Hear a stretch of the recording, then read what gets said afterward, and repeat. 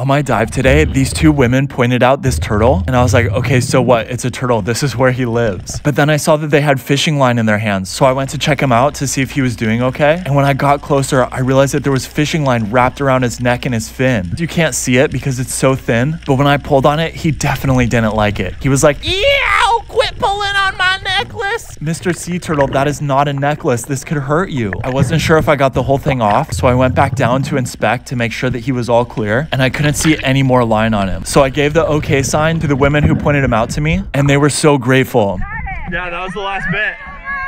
No, I think you guys did most of the work. I have a pocket if you want me to take that line for you. I have a pocket. Okay. Okay. Going back, so. Okay, great. Yeah. Okay, no, good job, guys. Good job. I'm so happy that I was able to come across them and do the last bit of work to help this turtle, but they definitely did most of the heavy lifting. Okay, that's all the stuff we saw. Bye.